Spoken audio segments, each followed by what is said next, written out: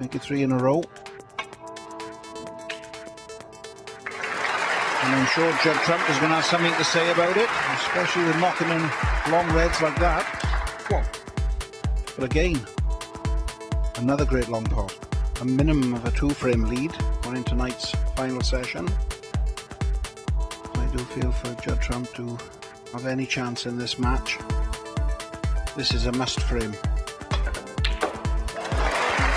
And there again, he's just walloped a trademark long pot. Okay, he's lost the cue ball. What? 15 in front at the moment. Great pot. Need to slow down. He's okay, is it? But we keep asking the question, can he keep getting away with missing at least 50 or 60 in front? That remains to be seen throughout the rest of the evening.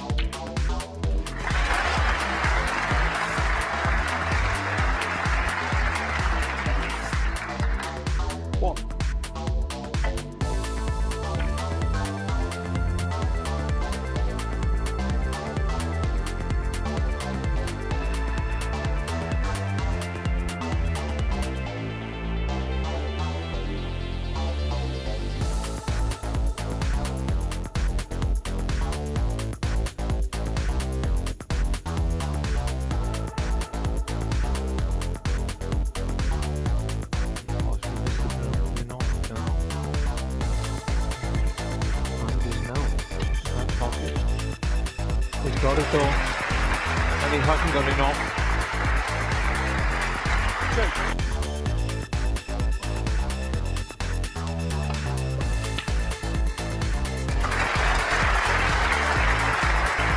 Well, again, another great long pot. Not the pressure now though. Still, again, never in doubt really. And his long game has been absolutely fantastic.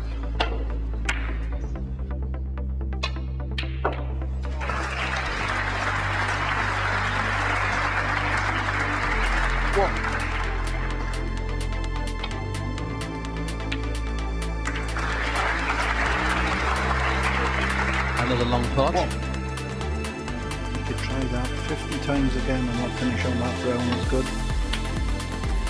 And he slots in another long red. I've said it all week.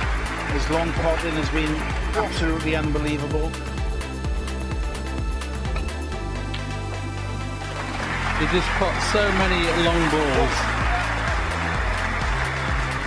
Can he score heavily for the first time this evening? Well, he's lost the cue ball, but again, what a terrific long pot.